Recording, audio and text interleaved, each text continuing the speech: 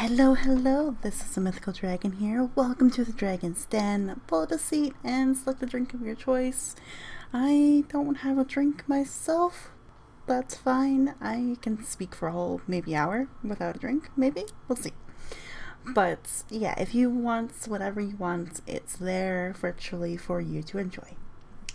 Now for today's topic, we're gonna dive into something that's been pretty normalized during the pandemic. And that is talking about virtual meetings and how to conduct them.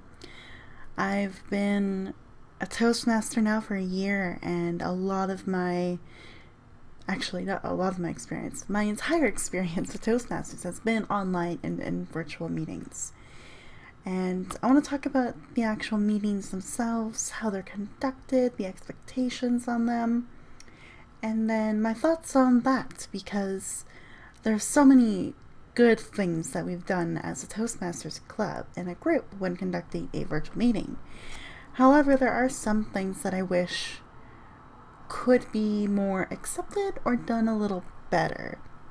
So we're going to dive into this topic today, and I'm actually kind of excited for it because as I've been doing this for a year now with Toastmasters, I've had a lot of thoughts built week after week on the meetings themselves. And now that I'm the Vice President of Education, I'm in charge of the programming and the actual conducting of these meetings. So it's really important, and I'm interested to hear what your guys' thoughts are on the meetings itself as well. Just whatever meetings you've been a part of for work, for teaching too. I know a lot of teachers have been teaching online, and I can speak to that experience too because I do so every Friday night.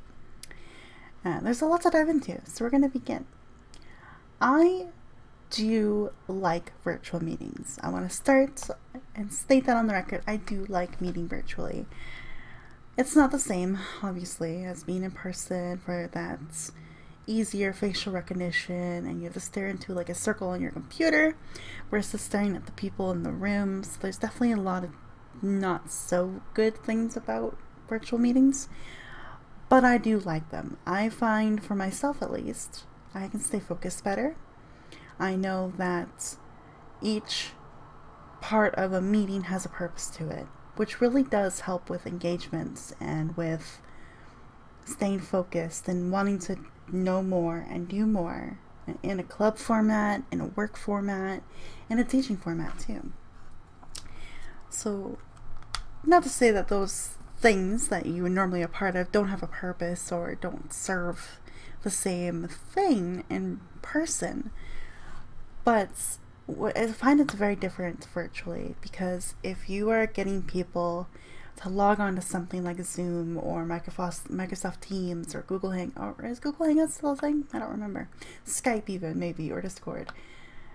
You're going to want to give them a reason to do so. Because if there's no reason, if you're just logging in and go, hey, what's up? Or just kind of check in very casually versus purposefully, a lot of people are going to be like, ugh, why did I come? Why did I attend this? Why am I here? So that's the thing I've noticed with at least with Toastmasters and my teaching classes too, is that there has to be a purpose, there has to be some sort of engagement, there has to be something there for people to want to come back and log in virtually to experience. If there's nothing there, if there's no substance, purpose, agenda, anything like that, you're gonna get sick of them very quickly. Very quickly. And for Toastmasters, we're very fortunate. We have a program every week that really breaks down meetings into parts, sections, and purposes, which I think that's what we do well as Toastmasters, that's what's done very well. The classes I teach online, I've taken the same setup, the same sort of break it down by part, by section for my classes, because that means it keeps the students engaged, they know the direction we're going, and they know what to expect. And that helps so much with virtual meetings. If the people come in for the first time as a guest or as a keynote speaker or someone new to the meeting, the club, the organization, whatever it may be, they're going to want to understand why this meeting's happening, why they are there, and the impact of their presence that is. But that's something to really keep in mind as well. So a few things there to break it down a bit more. Make sure your meetings have a purpose, that there's a set goal or achievement or accomplishment to have from the meetings. Then you want to organize the meetings so that there's some kind of structure. People need structure. Even if you're someone who can chaotically bounce through a meeting okay without the structure, you learn to appreciate the structure when it is there.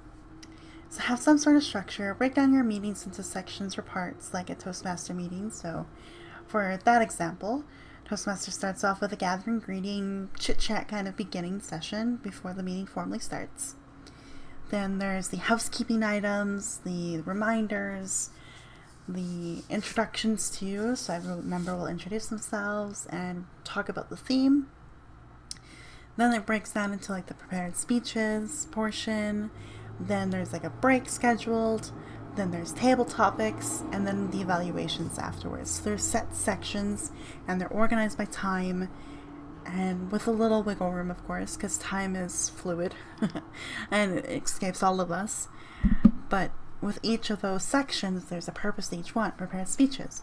We have members that worked on a project, and now they're ready to present and deliver a speech based on that project, and we get to support them and listen to their hard work and efforts and support them through that process. Table topics. That is impromptu speaking, where someone in the club volunteer to be the master, the table topics master, and we'll have questions prepared relating to the theme, and they will pick on people at random to answer the questions to work on that impromptu speaking skill. Very important for job interviews, that sort of thing. So there's a huge purpose to that. Same with the prepared speeches. And then evaluations, of course, that's giving feedback, learning what you did well so you can recognize your strengths, and then also recognizing the areas to improve on and keep working towards in Toastmasters. Every section of that meeting has a purpose. That's important. We've got the beginning, lead up to the meeting to build that rapport, that sense of community, friendship, relationships, networking, all that kind of stuff happens before the meeting. Then you dive in and the tone is set, the preparation is set, and each section is prepared and done with purpose. And that makes people want to come back more and more. So the organization is also very, very important to virtual meetings, and every member needs to understand that's the direction the meeting is taking place, and that's where it's headed. So we always have a Toastmaster for our meetings. Well, we're all Toastmasters, but basically like a host of the meeting, who part of their role is to explain these sections again, to keep reminding us why we are here, the purpose of each part, and what we can learn from it. So Toastmasters does that very, very well. At least from my clubs that I'm a part of, we do that quite well. I'm not sure how other clubs do it, of course, but otherwise it works quite well in this virtual setting to do it that way.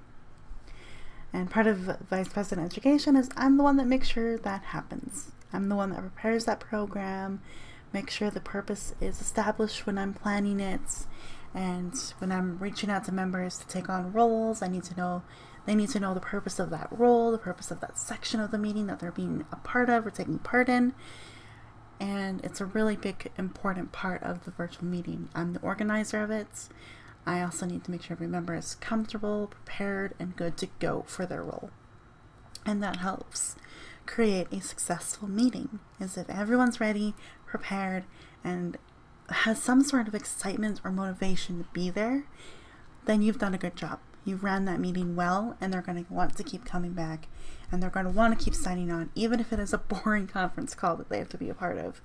There will be something in that element that wants them to come back, that you want them to come back for.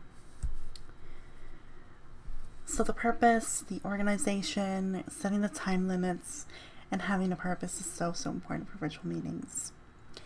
Now to flip this and kind of apply it to my teaching classes, so if you're a teacher online, it's nothing super different from being in the classroom. You still have your objectives for each lesson that you would go over with your students. Maybe a review of the last lesson before or the unit before. Then you dive into your lecture, your instruction part of the meeting potentially, or of the class. Then there's the activities, and that's where the activity management is very hard to do as a teacher online. In a classroom, you can walk around the room, make sure the students are focused and they're working and they're not doing anything they're not supposed to. You can physically be there and walk around and see them. Virtually, you are at a computer screen, looking at their faces on the webcam, hoping that they are doing what they're supposed to be doing online on the computer behind them or in front of them. It's very tricky, and I know some teachers have said that like they've had students not hand in anything all semester because they didn't do it. They'll admit it, like I straight up didn't do it. So how do we do that? How do we find the engagement that we need for them to actually want to do the activities set by you as a teacher? It's all about that purpose and forming that connection with your students. You need to get to know your students somehow, some way. So maybe every lesson you'll do like an icebreaker activity where you get to have a laugh, you get to have some fun, show their creativity sides, get to know them better, do something, maybe not for the whole year, but maybe for that first month. Do an icebreaker activity at the end, at the beginning of each lesson, to get to know your students and how they think and how they formalize their thoughts. So that way when it comes to, further down the road where the workload gets a little more heavier, things are a little more intense, they have to review for exams, study, all that's big part of being a student. You'll know how they work, you'll know how their brain works, and you can really emphasize that for your purpose as to why we have to do lessons this way or why you have to teach what you have to teach. For example, you've got a student who loves history. Try to bring some historical elements into your lessons to keep them engaged and wanting to do the work. Provide that as an option for a book report or for... I have all English examples right now, guys. I'm very sorry. I am an English teacher, so this is where I'm coming from. But let's say you're working on a novel in class and there's a big current event or some sort of event that happens in the book. You can have that as an option for a project that they can do or for an assignment. Research what that event was, who was involved, what was the problem, and how was it resolved. A great way to keep that student who loves history engaged in your lessons and wanting to do something with the book you're reading. They may hate the book. Don't get me wrong, I've been in that situation. I still to this day do not like Catcher in the Rye. Sorry, people who like Catcher in the Rye, do not like it. But if you've got a good teacher, they'll find a way to bring you into that book and find a way to at least to like it, even if it's for one chapter, one event, one paragraph even of the book. So that's what I recommend for online teaching, is find a way to get to know your students, form your purposes around the things that will engage them, create options, flexibility, and make sure they know what each class is going to be about, the direction it's going, and if that direction steers away and gets distracted, or you sort of go into random tangents about maybe the Great Depression for the whole class instead of doing the book review or book analysis, that's fine. You've spent that class putting in meaning to that class to keep them engaged and excited. So even if if it goes off track a little bit, the students are going to recognize your passion, your interest in the subject, their interest in them, and that will help a lot. Now I talk about this in the English language arts setting, but I don't teach those classes right now currently. I teach D&D online, which is a whole different ballpark for conducting a virtual meeting and a virtual classroom. D&D is flexible. There are moments where things will shift, change. You'll have two students that will be the main part of the session basically, and then the others get left behind, so you have to think about how to bring them in or ask them on their thoughts or how to get them involved so that those two students who are constantly being in the thick of it aren't always dictating the show. So there's so many uncontrollable moments with teaching D&D that I have to really come up with strategies to bring the class engaged, bring them into the meeting, make sure they feel a part of it some way, somehow. So how do I do that? How do you do that if you run your own D&D classes or D&D virtual sessions?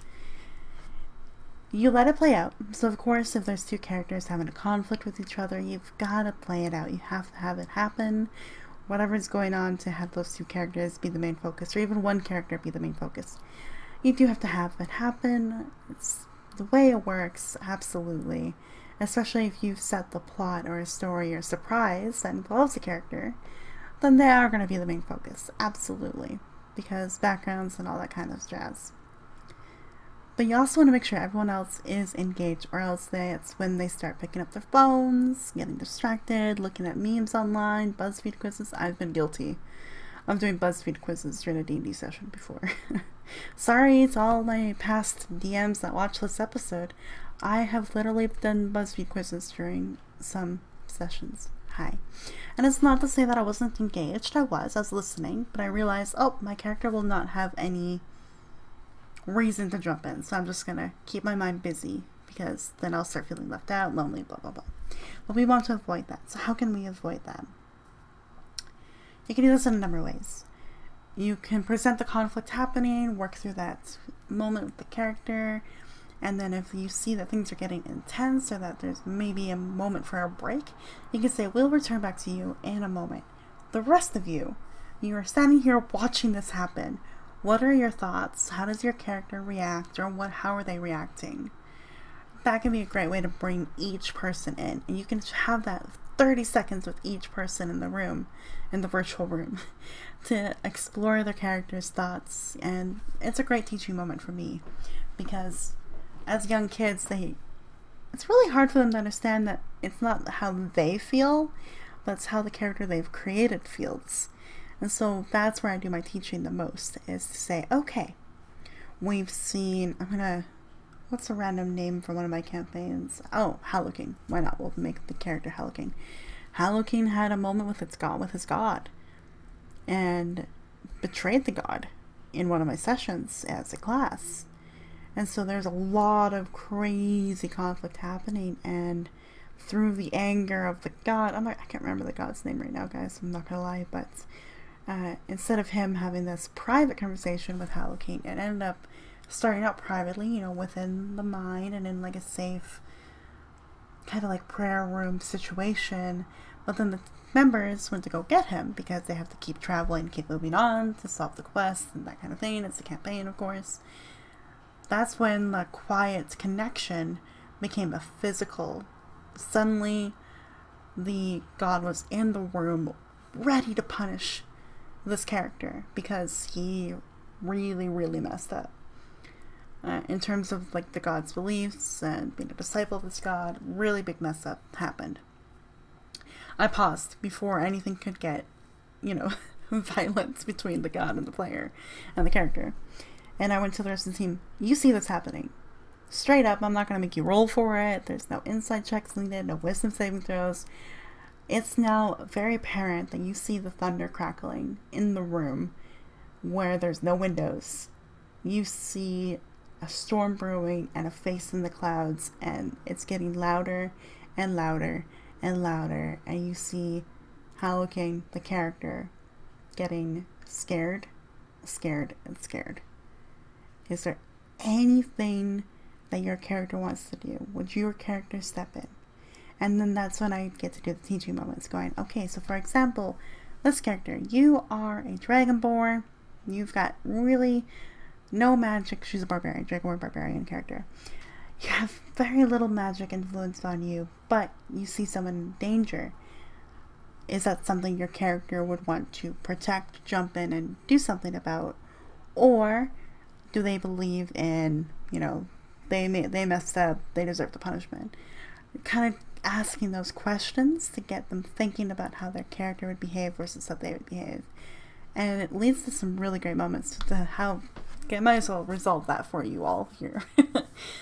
Basically, the barbarian in the party, the paladin, and I think the one sorcerer actually jumped in.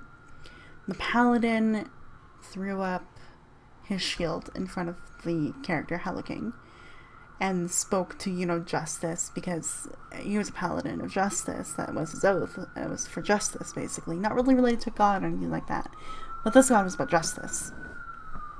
So he tried to do persuasion rolls, basically, to convince I'm gonna just talk over the sirens, guys. At this point, I don't care. There's so much going on downtown lately that I just have to push through.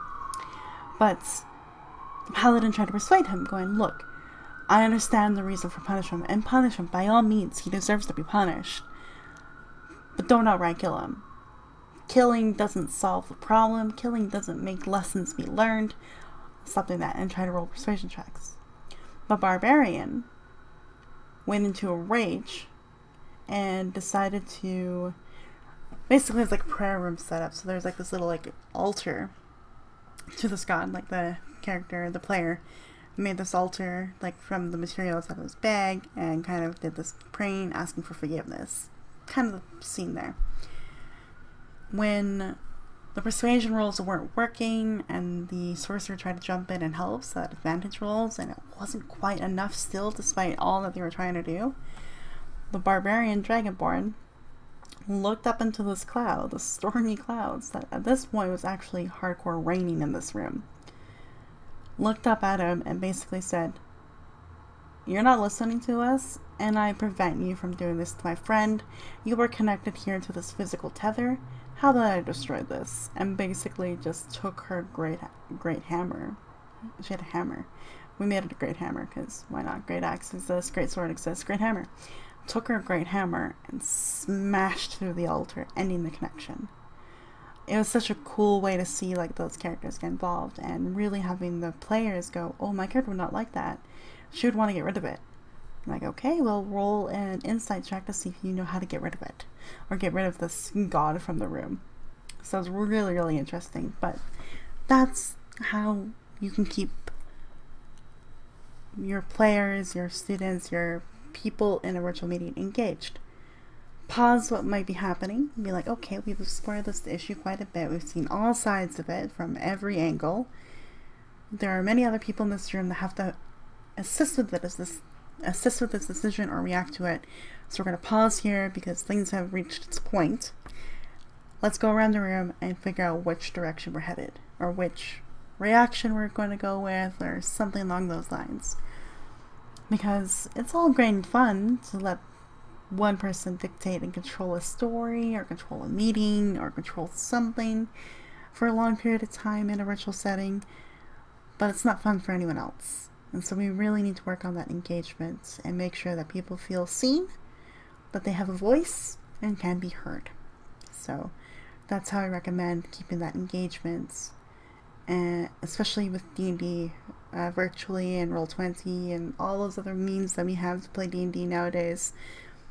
Gotta keep that engagement the best you can. I mean, sure, if you have a 3-hour session, yeah, let that character have a 20-minute moment and have your other players excuse themselves and take a break or whatever, for sure. But if you have an hour-and-a-half session like I do for my classes, that's not a lot of time to have one character dictate a whole part of the class in the session.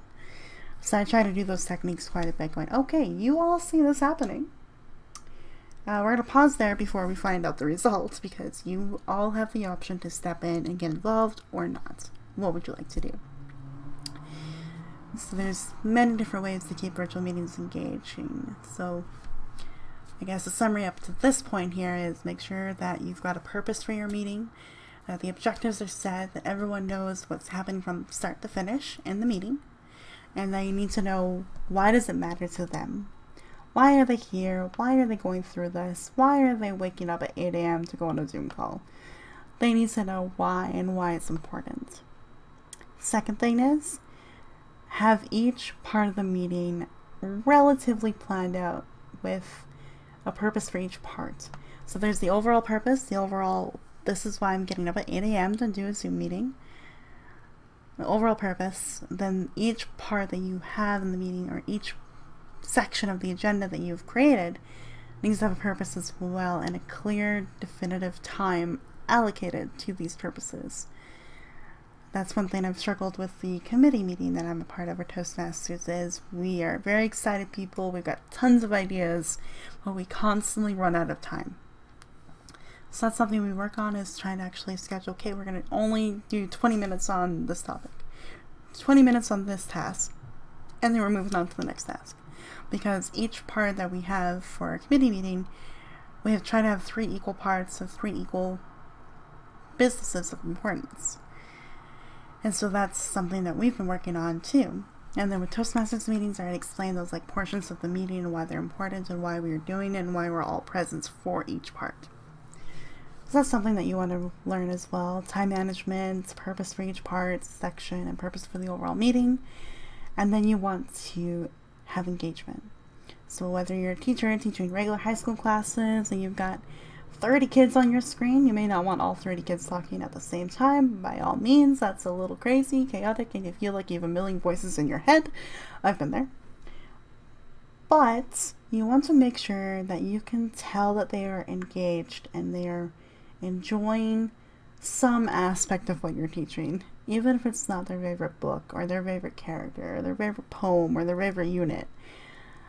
Find a way to keep them engaged, and that's through messaging them directly in the chat maybe, or sending them an email afterwards, or even just asking students, hey, I know we're on a break right now and I don't mean to take up too much time for you, but can I have these students blah blah blah stay for just 2 minutes so I can check in.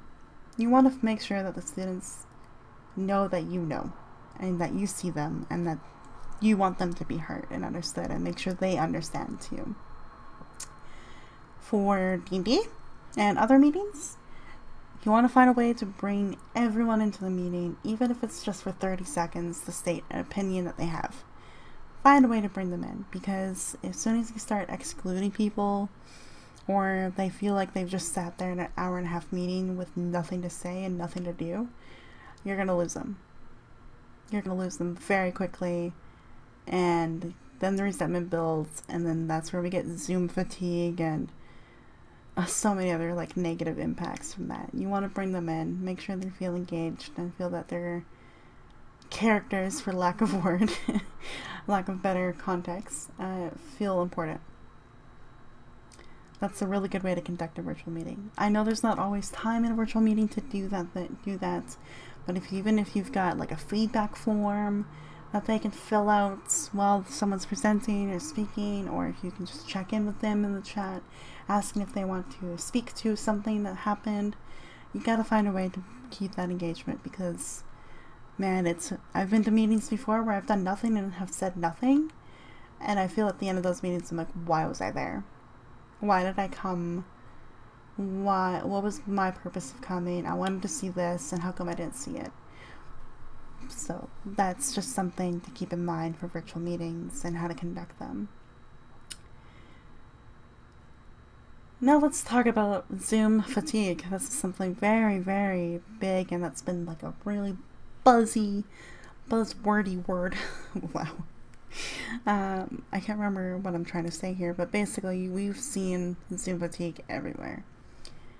Now, you could do every single thing right. Every week you have those meetings, they feel great, you've conducted them, they feel empowered, they learned a lot, but you're still going to get Zoom fatigue. And how do we combat that in a world where everything has to be virtual, or mostly virtual still? I know some parts of the world are quite open still, and if you're vaccinated or if you wear a mask and you have a negative test result, then you can go and be more in person. Very cool, all the power to you. That's very fair, as long as you do it right and safe. But we're still in a world that's predominantly virtual, and Zoom fatigue is huge. A lot of us have realized that we're getting vision issues by staring at the screen for long hours, long periods of times, and so now we've got to look into the reflective glasses or blue light glasses, or even changing the settings on your computer to play around with the blue light that can affect your vision, headaches, even like just the exhaustion that you feel. There's so many things that you can do to combat that, like with your settings. Like my computer right now, you can change it to night mode, and that changes the blue lighting, so that's why the light on your screen isn't so bright and jarring in the middle of the night if it turns on for some reason, because my laptop likes to do that.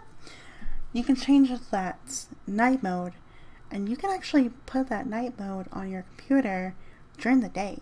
So if you know you're going to be on a computer or a conference call like for 3 hours at a time, twice a day or 3 times a day, or even 1 3-hour meeting is enough to cause a headache sometimes, You might want to play around with that. Play around with that setting so you don't feel that actual physical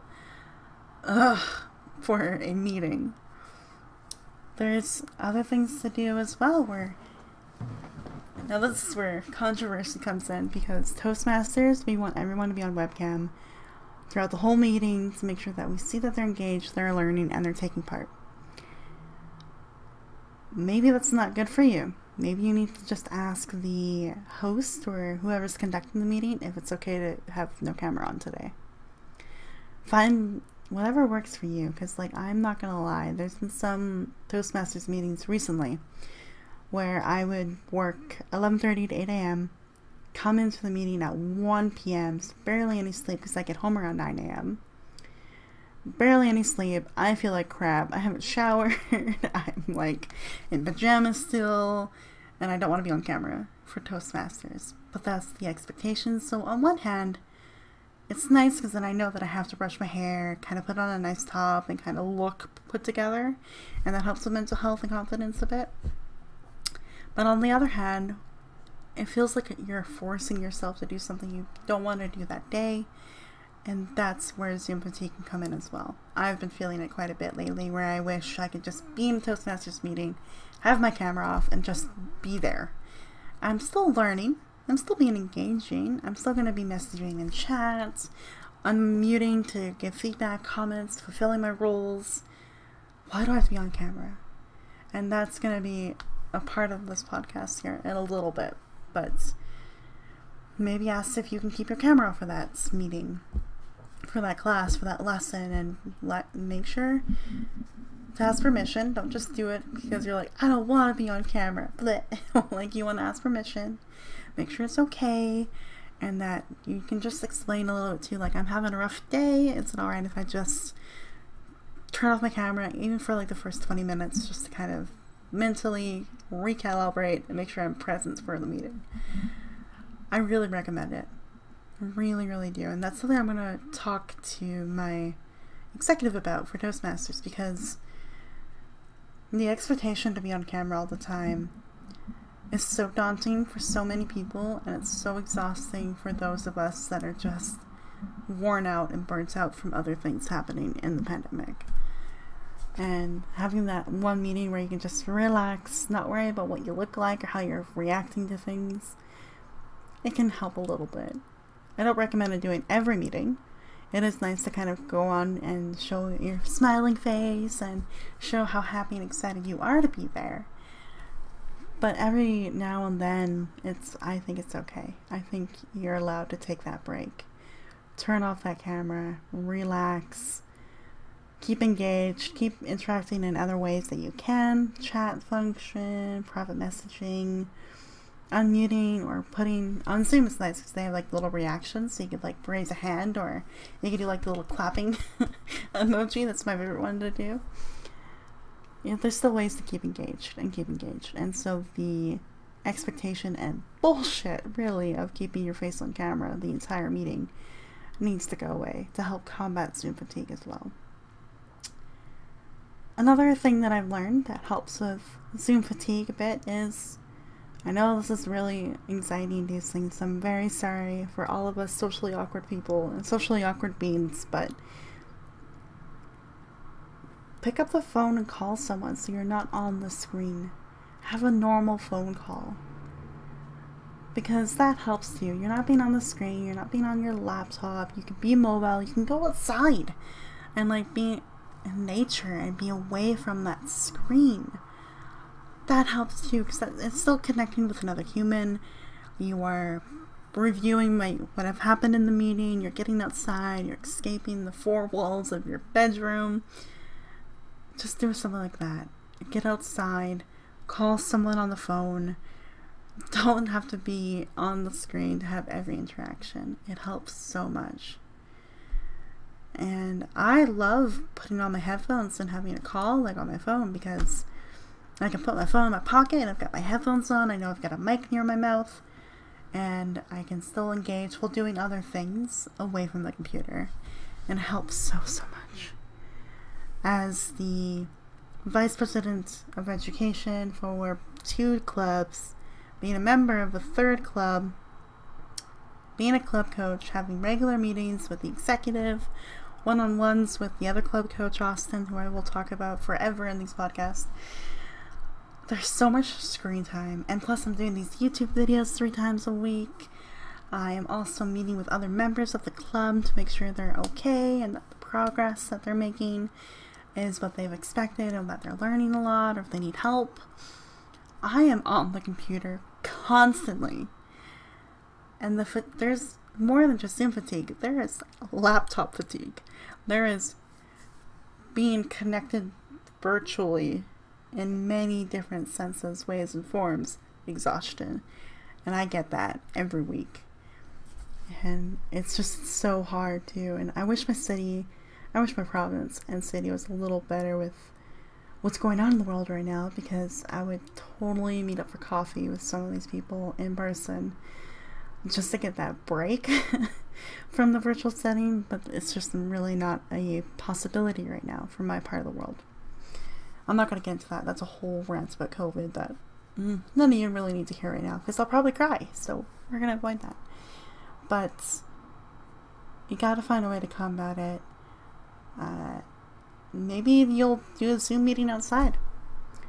It might be awkward to take your laptop outside to a park bench and do one per se, but on mobile you can download the Zoom app, Skype app, Microsoft Teams, whatever thing you have to use for your virtual meetings. But go outside and have that meeting.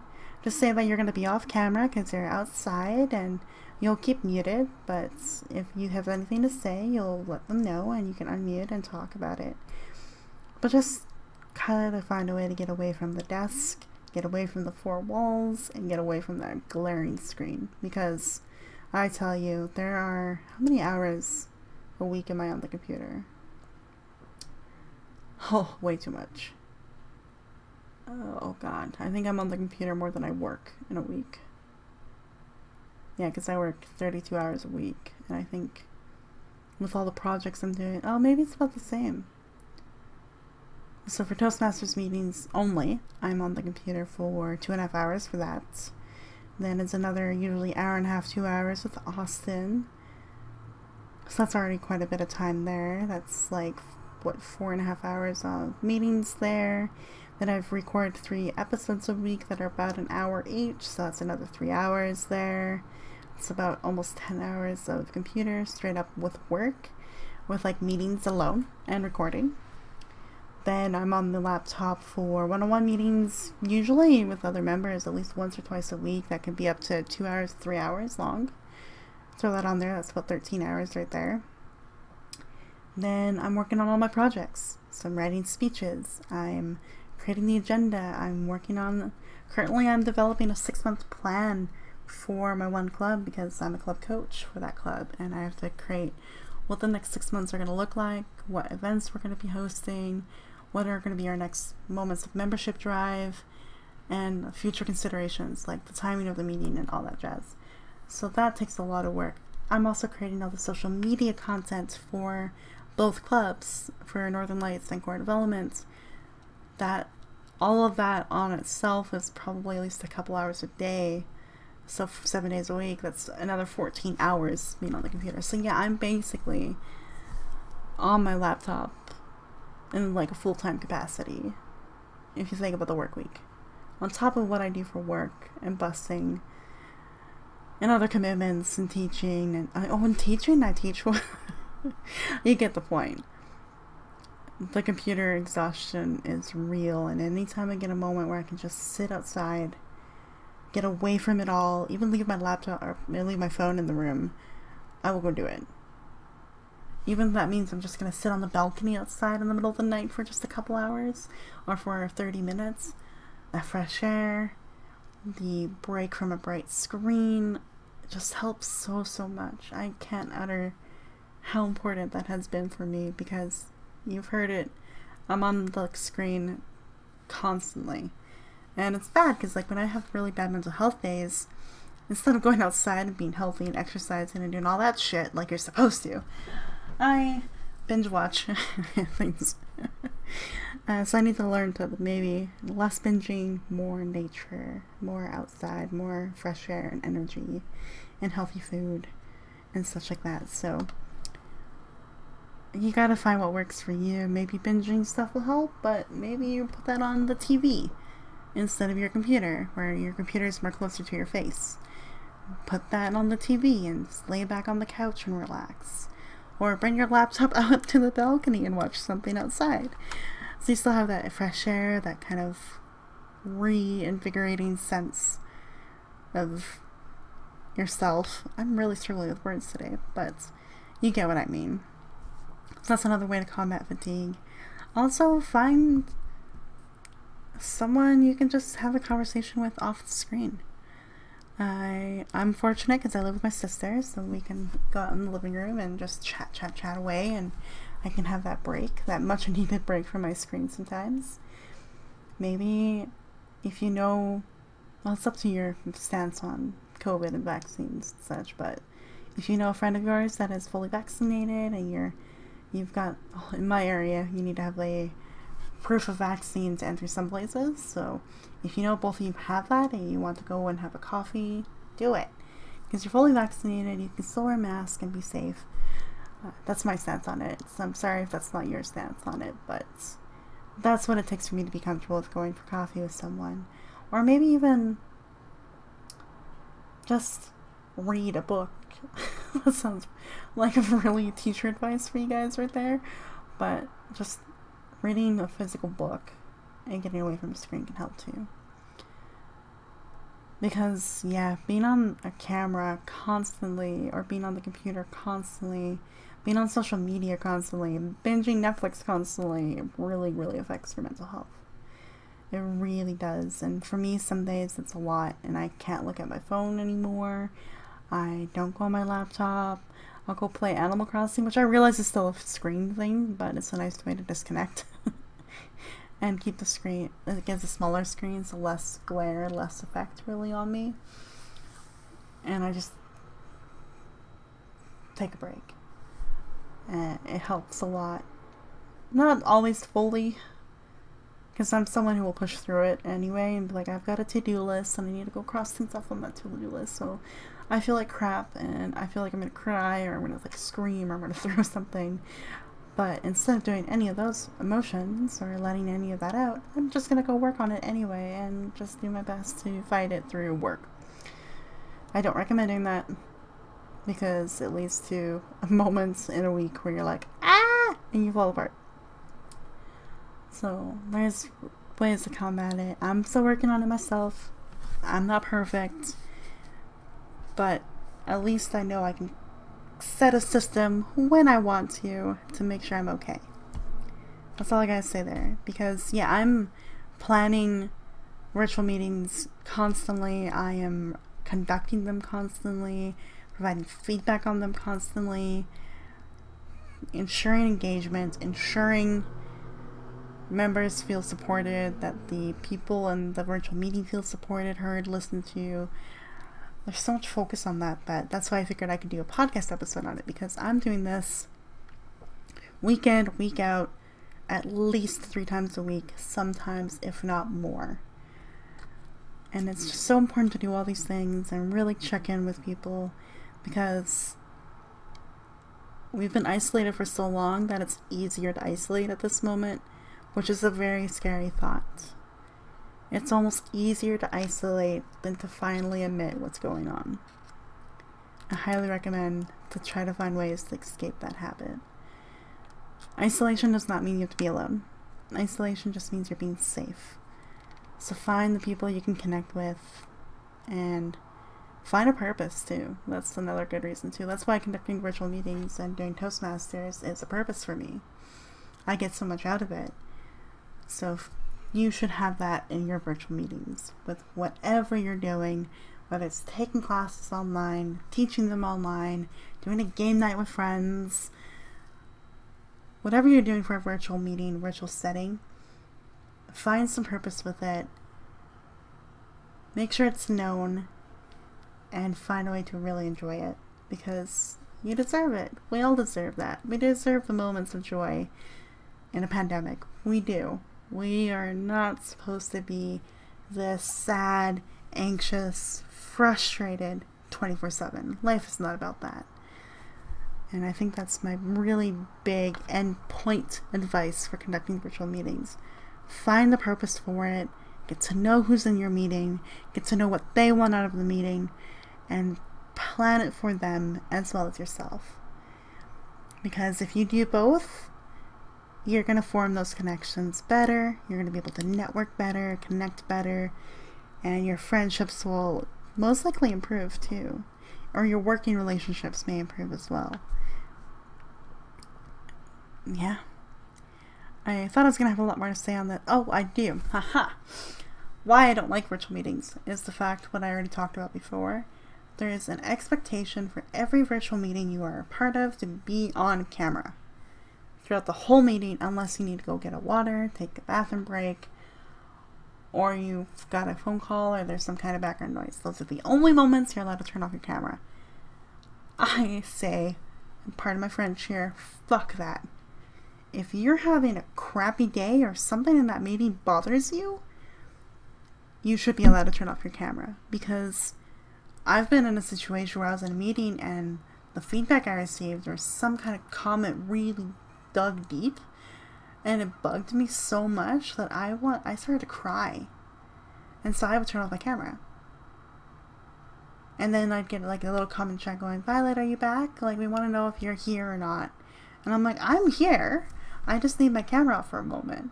So it's just ridiculous that we have that expectation on students, on teachers, on Toastmasters members, on people in general in a virtual meeting to turn on their goddamn camera. No. If you're not feeling up for it, if you know it's going to bother you, if you know you can't handle it, you should be able to ask whoever is leading or conducting the meeting if you can keep your camera off for today. You should be allowed to do that, and they should be able to tell you yes, or at least tell you maybe for the first 30 minutes you can, but then I'm going to need you to come back and be engaged physically, in quotations physically, in a 30 minutes. Is that okay? Like, it should be a thing. You should be able to keep your camera off if you need to. And longer than a couple minutes or 5 minutes for a break. If you are having a really crappy day, you should be allowed to keep your camera off. That's the one complaint about how I have about Toastmasters meetings, because the really unspoken rule is that I have to have my camera on. And nah, I don't think so. And that's something I want to bring up to the members, or my executive at least, too, is that I think it should be up to the Toastmasters' discretion. So whoever's the host of that meeting, it should be up to their discretion if they will allow the camera to be off or on, instead of it being like a silently spoken thing that, yes, everyone has to have a camera on. Because it's just unrealistic. If you're not feeling well, or if you are... It's so hard to say this. If you're not feeling well, if you're having a mental day, or a really crappy time, people will take time off from work for that. You know, some people say, like, I can't come in, I'm not feeling great, and then no one usually complains. People don't complain about that. They're like, oh, I hope you feel better, and I hope things get better. That's the response. We should have that same response for virtual meetings. Absolutely. Now, it's a different situation if you are scheduled to speak or present or do something big in the meetings. That's a whole different story. That's kind of unfortunately where you have to muster through and be like, okay, I'm having a shitty day, but I agreed to do this. I can't cancel on it because I won't be able to come back for this meeting. Like, if you're a keynote speaker or a guest speaker, I can't come back to this meeting for like another month, so they need me to do this. Okay, I got this. You're gonna have to do that little self-talk, that pep talk. But if you're there to observe, listen, learn, or you're just a regular attendee of a virtual meeting, you should be able to ask that permission to turn off your camera. It's so unrealistic and just so unrealistic for other things. Because yeah, if you're not feeling good, you get to stay home and no one needs to see you. You know? So if you feel the same way in a virtual meeting, then yeah, don't force yourself to be seen. It's just my 2 cents on that, because I've seen so many moments in other meetings where people were physically uncomfortable and they were forced to show their discomfort because they felt like they couldn't turn off their camera, and that's not okay. It really isn't. So yeah, I had an experience recently where for some reason the one Toastmasters meeting I went to, just as a guest because I was going to ask for some help for one of my clubs, the table topics question I got was very opinionated, and it was kind of scary because it was about COVID, right, and vaccinations, and I was like, I don't want to answer this question, because how do I answer this? Because she's expecting a yes or no answer to this, and I don't want to say yes or no. And so it was just such an uncomfortable situation, and my discomfort showed, because I was like, I'm not going to hide this. I'm like, I don't know how to answer this. And I gave one of the worst table topic responses I could have in my life, because I was all over the place. I was umming and ahhing. I was just really scared to say anything wrong, because it was presented in a way that there would be a wrong answer. So I was able to show that discomfort, and sometimes that's good. You need to show that discomfort, because that was a really bad question to ask to a group of people and someone you don't know. If you don't know the person, you shouldn't be asking them, is it unconstitutional? What was it? If you choose not to be vaccinated, are you unconstitutional? That was the question, and I was like, what? And so I was physically discomforted. And I chose, instead of turning off my camera after Toastmaster or after that table topic session, I kept it on. And that did lead for people wanting feedback. So sometimes it's good. I'll admit that. But in other moments, nah. I think if I ever was faced with something like that in a meeting again, I'd leave. Or just turn off my camera and say, I refuse to answer this question. Because that's just not okay. To be forced into an uncomfortable situation and having to force yourself to keep your camera on through it. That's a little soapbox opera there, a little bit. My apologies, everyone, but that's just the one thing I don't like about virtual meetings, is the expectation you have to stay on camera the entire time, no ifs, ands, or buts. I allow my students to keep their camera off if they don't want to be on camera, because I get it. They're in school, in their regular school, all day long. They are still in the middle of the pandemic. There's still so many anxieties, scary things, unknowns, that if I force them to put on a brave face through it all, when they're not feeling very brave, no, that's not okay. We wouldn't expect that from anyone. So, that's the downfall of virtual meetings. But that was a really long episode, actually. I'm really glad I remembered to bring that up, because that's what I think. Let me know what you think below. Do you think cameras should be on throughout a whole meeting? Or is there a time and place where you can keep that camera off and that's okay? Let me know. But that's how I've conducted virtual meetings throughout the pandemic, is just making sure everything I do has a purpose. Everything I am participating in, running, organizing, doing has a purpose, and then I try to keep the engagement within everything I do, making sure everyone has a chance to speak or say something or participate in something, or has a way to feel seen, heard, and understood.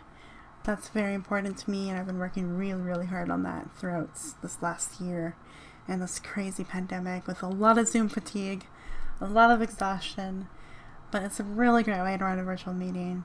Even for a boring conference call that you have to listen to presentations and facts, you still want to find a way to make sure someone that's there has a purpose to be there.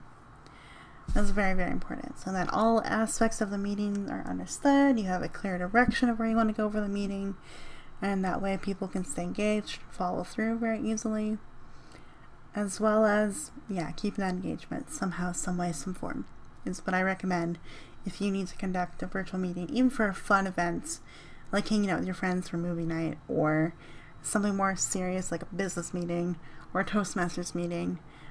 That advice will still carry through no matter what. So I really hope that helps if you have to conduct virtual meetings yourself. And it definitely helped me to remember why I'm doing it myself, why I'm conducting virtual meetings, and what I need to do for them. So it helped me to get this all off my chest. I hope you learned something from it, and thank you all so much for listening. Hope you enjoyed your drinks and the interesting podcast that I just gave. Let me know what you thought, like it if you did, and tell your friends about the Dragyn's Den, because it's a great place to come listen and hear a dragon ramble about life, and maybe learn something from it. Who knows? With that, take care everyone. Have a lovely time zone, day, night, morning, wherever you are, and I'll see you next time. Bye bye.